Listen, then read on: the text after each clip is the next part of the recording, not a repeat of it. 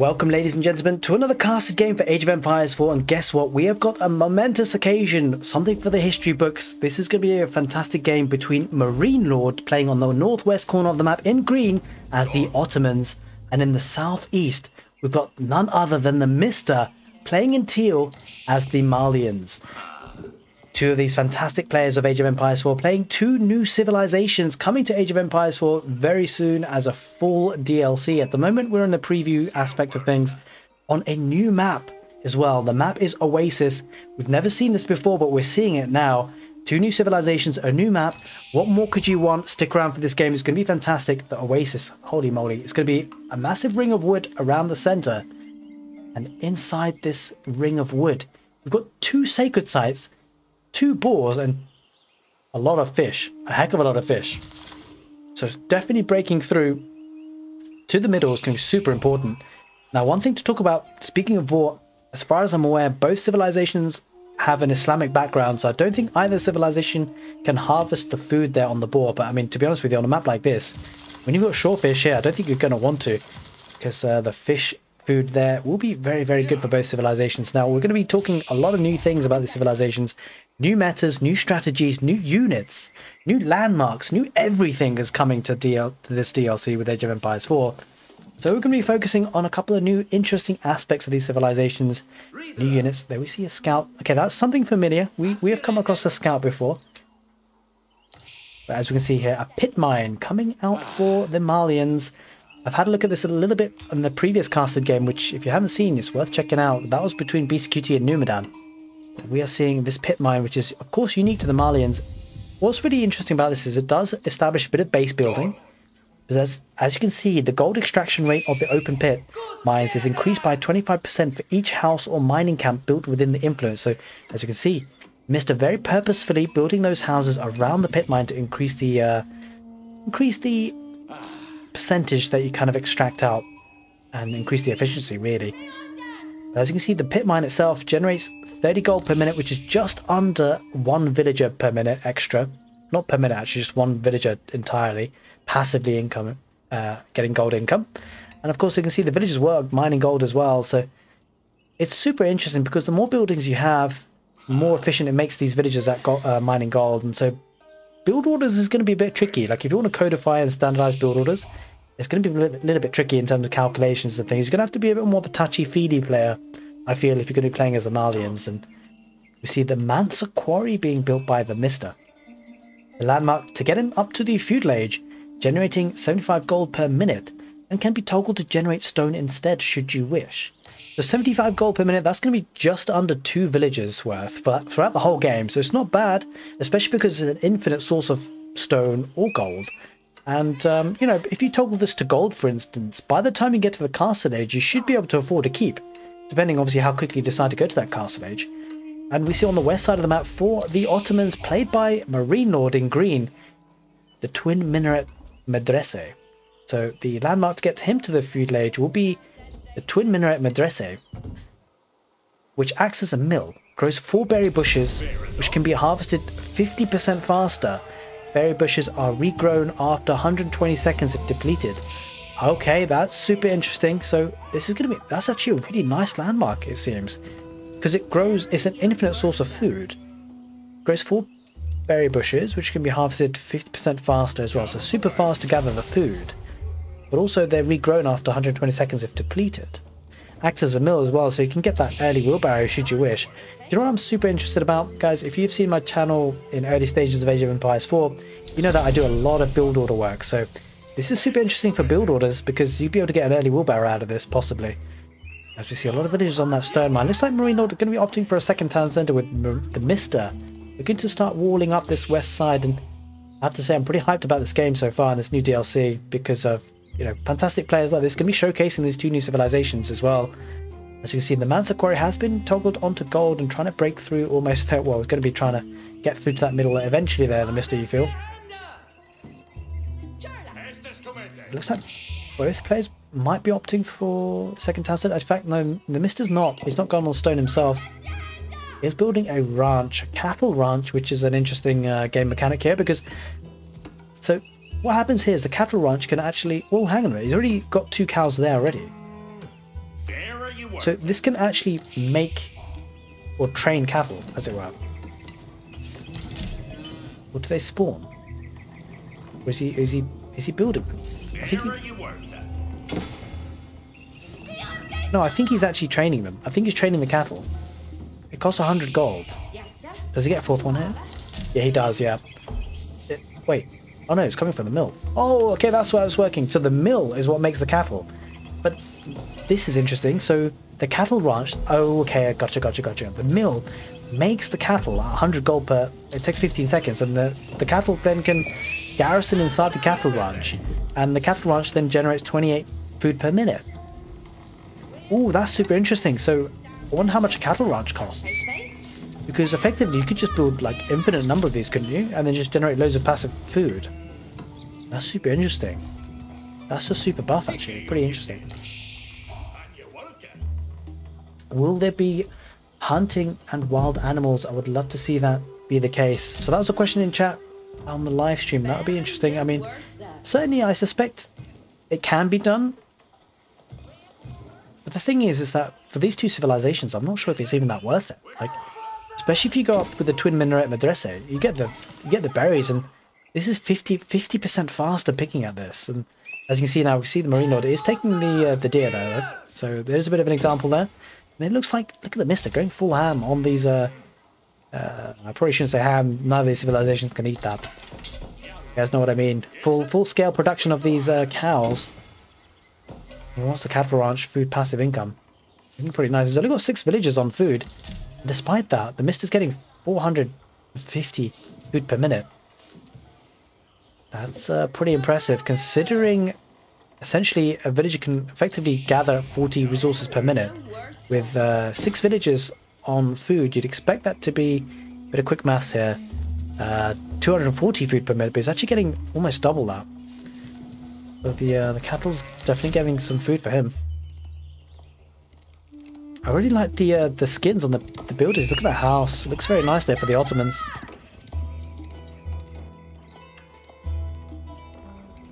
I think, for me, because the civilizations are so different, it really makes the game exciting. As we see the military school coming out for marinelord and the Ottomans. And that will enable him to get the viziers out there. We had a quick look at some of these vizier kind of researchers that you can get. So as the game progresses, as you get more XP or experience by training units or advancing to the next age, you get more viziers, and you can actually choose certain researchers to choose from to boost up your economy or boost up your civilization or empire, if you will. And it looks like out of the first 3, I do feel like this is the best one. Anatolian Hills spawns 8 sheep at the landmark town center and increases villager mining speed by 10%. That's a pretty decent boost there. As you can see, a lot of sheep to hen out there because of that. He did get 8 of them. And the other alternatives you have potentially is the mehter drums. Spawn 1 mehter at the landmark town center. And of course the mehters can do other things like increase movement speed to units at the same formation by 15%, for example. You could also look to get 2 imams at the landmark town center. Imams area heal nearby units for 1 health per second. I think that doesn't really read well. I think there might be a bit of an error on the tooltip there, but anyway. As we see a 3rd town center coming up from marinelord. So both players playing this pretty passively, going for very much an economy boom. And we've seen this before, actually, to be fair, because on maps like Oasis, they're kind of like this at times, especially with Age of Empires 2, which is, I believe, where the map has its origins.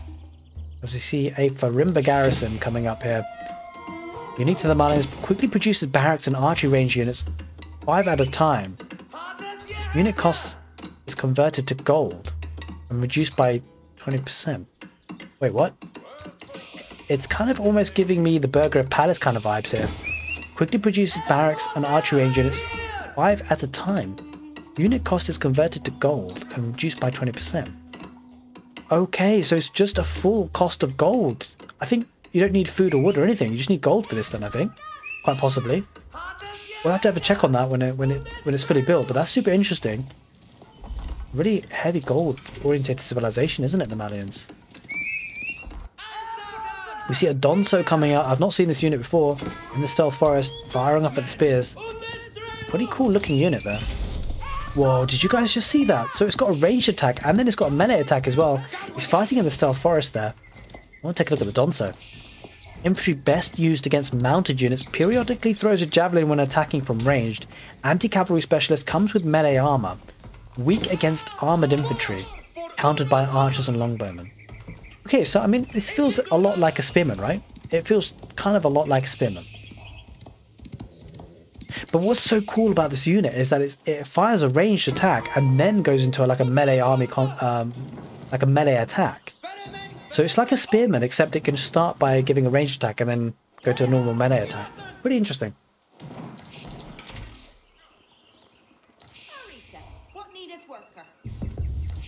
Alright, go to the next stage now almost.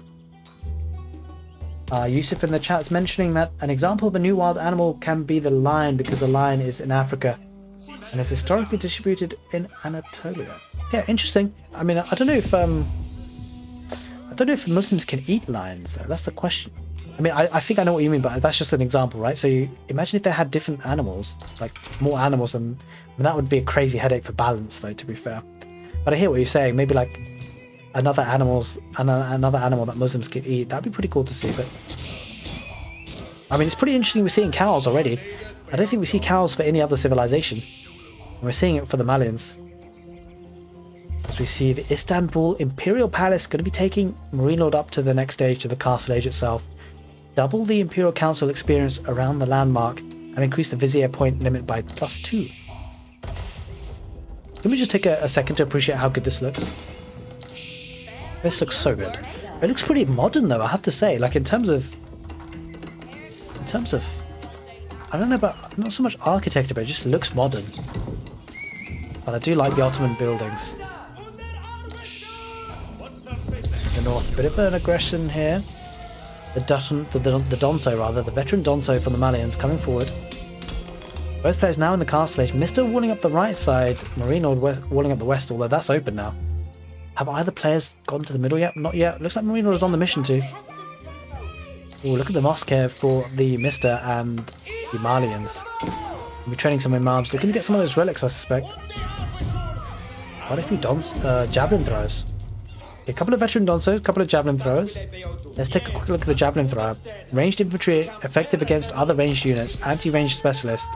Increased weapon range, comes with ranged armor, low health, countered by horsemen. That's really interesting because... So, the Donso are countered by archer and longbows, right? But the javelin throwers are good against archer and longbows. And the Donso are good against cavalry, and the cavalry counter the javelin throwers. So if you could just build javelin throwers and Donso for the Malians, you're kind of laughing here, you feel. As the army does head towards the north now. Looks like we're trying to get a mosque out, but he doesn't have that many units. Go for knights here from the 3 stables. Ottomans getting the knights, pretty cool to see. Here comes the fight. Don't know if the Mista has enough Donso though. We'll need more than this because there's a lot of units coming out here. Oh, here's the Mehter drumming away. Mehter's drumming away. We don't see much of this. Let's turn around. I'll be honest, I want to focus on the Mehter. Can't see him behind the tree though. It's a bit unfortunate. He's hiding in the stealth of the tree. Ooh, look at him drum away. Look at him, look at him, look at him go.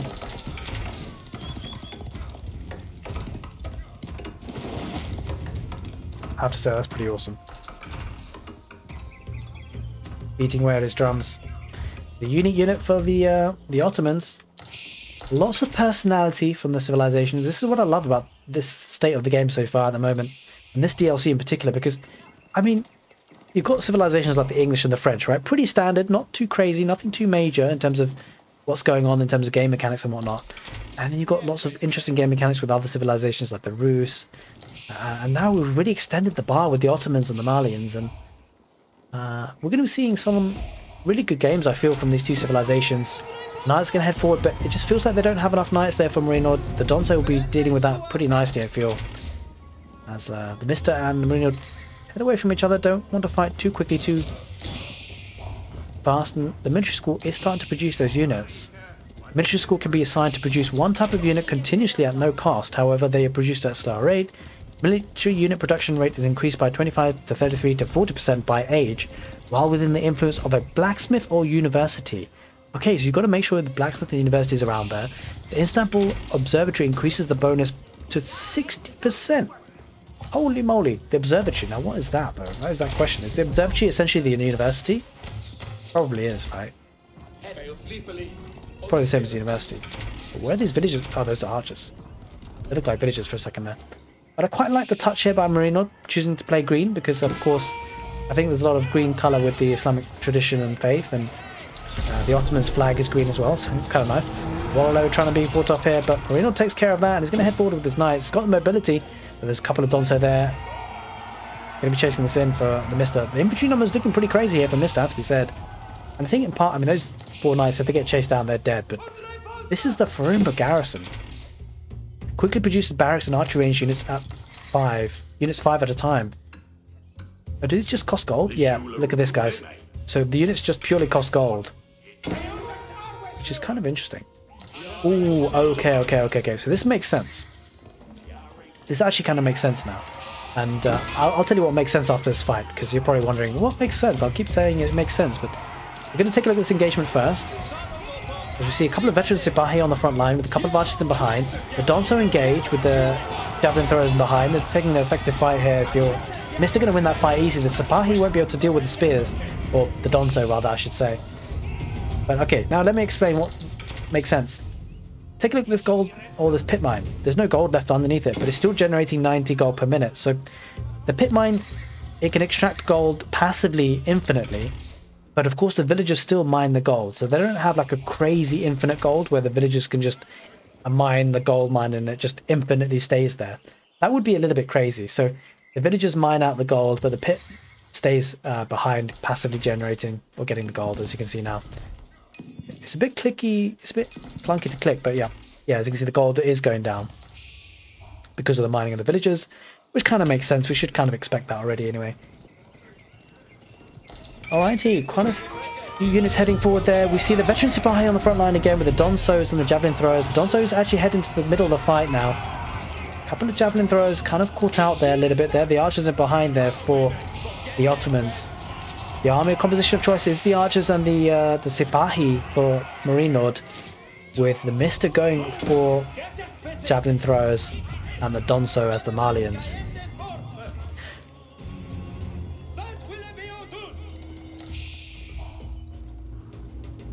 I mean, it's really interesting how the Malians can just really kind of rely on these 2 units.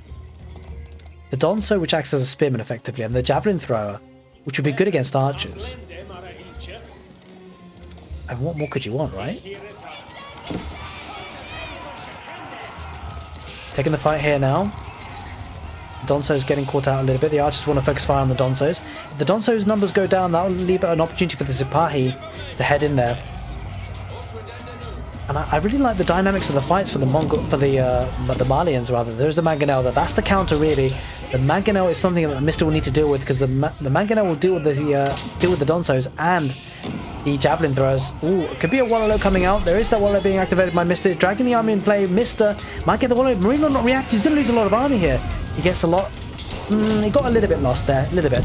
Mangonel on the back line behind the stealth forest, pushing forward that army. Mista taking the fight though. Mangonel could do some damage here.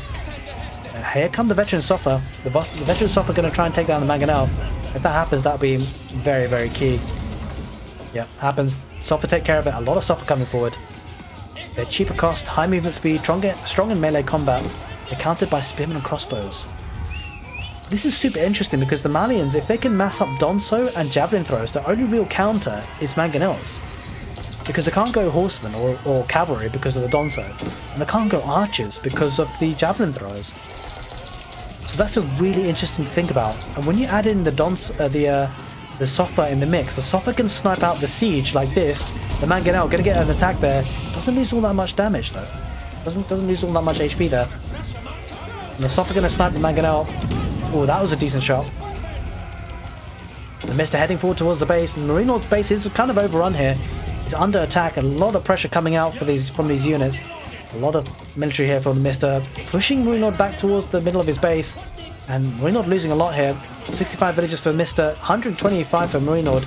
Get the feeling that marinelord overboomed here, didn't produce the army he needs because he's only got He's only got 5 at the moment versus the 59. Marinelord is a bit greedy in the end. He has actually also gone towards the middle, getting the economy in the middle, docking in the middle. But will it be too late because the landmark's going to be under attack so soon? And there it is. Marinelord taps out. The Mista takes this game. What a fantastic game between the Ottomans and the Malians. Between 2 pro players of Age of Empires 4, with the Mista coming up on top. The Malians taking over the Oasis and triumphing over the Ottomans in this game. Hope you guys enjoyed this casted game. And if you're watching the VOD later on, do give the video a thumbs up if you enjoyed it. And if you're watching the live stream, we'll be carrying on casting many more games. And if this is the end for you watching the VOD, take care and see you next time.